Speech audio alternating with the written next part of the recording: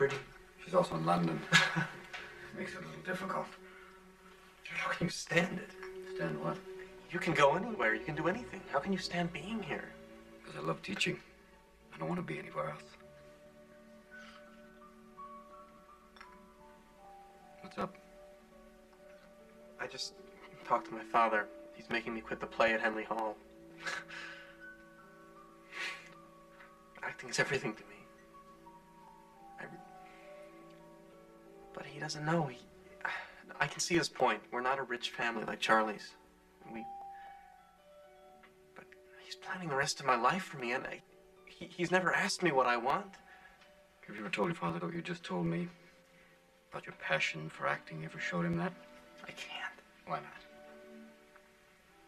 I can't talk to him this way. And you're acting for him, too.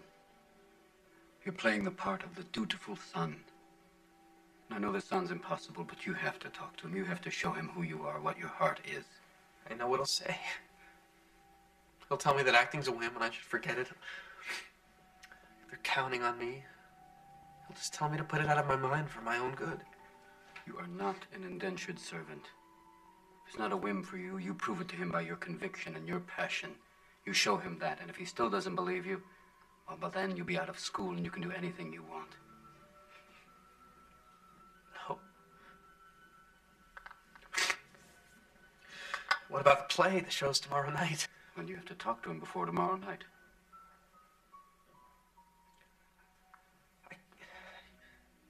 Isn't there an easier way? No.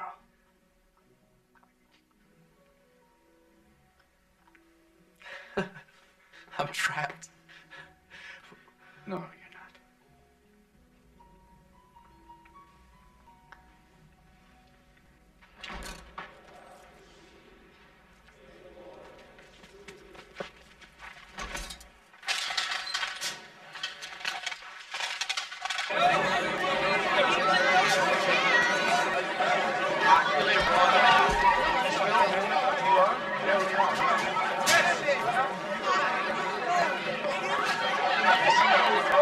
Chris Knoll, do you know where she is? I think she's in room 111. Thanks.